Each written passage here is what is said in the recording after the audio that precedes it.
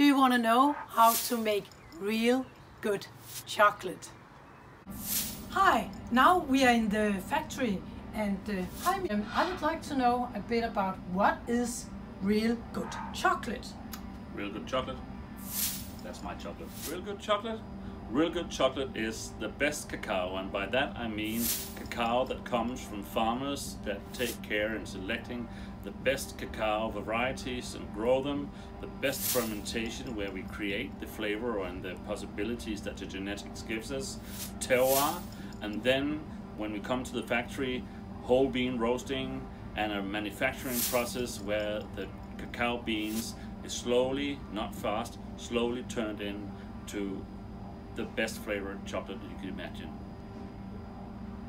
I like very much raspberry and dark chocolate. So do you have a recommendation for a good dark chocolate that would be good with the seasonal raspberries? With seasonal raspberries, I would recommend perhaps my Johe chocolate. This is my Johe chocolate.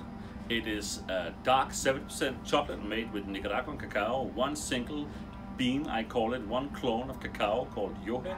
And it was named the best dark chocolate in Europe in 2014, and it's a classic dark chocolate, one that we remember dark chocolate from our childhood.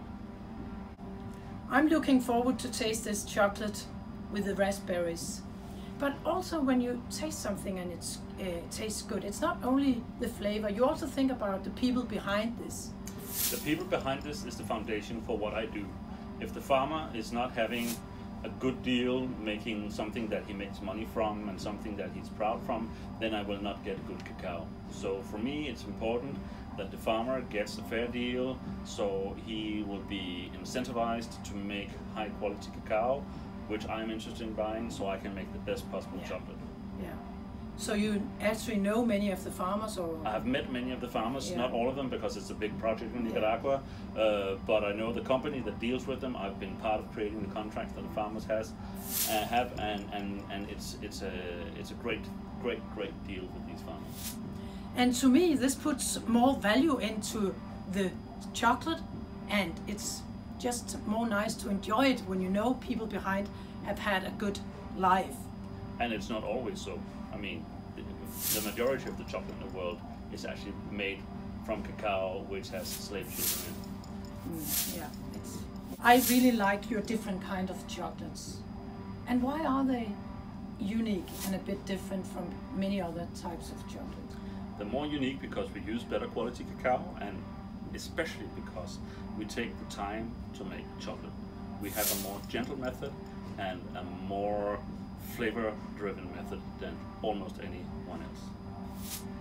Thank you for talking with me today, and thanks for letting us know more about what good chocolate is. What a pleasure. It's such a good pairing.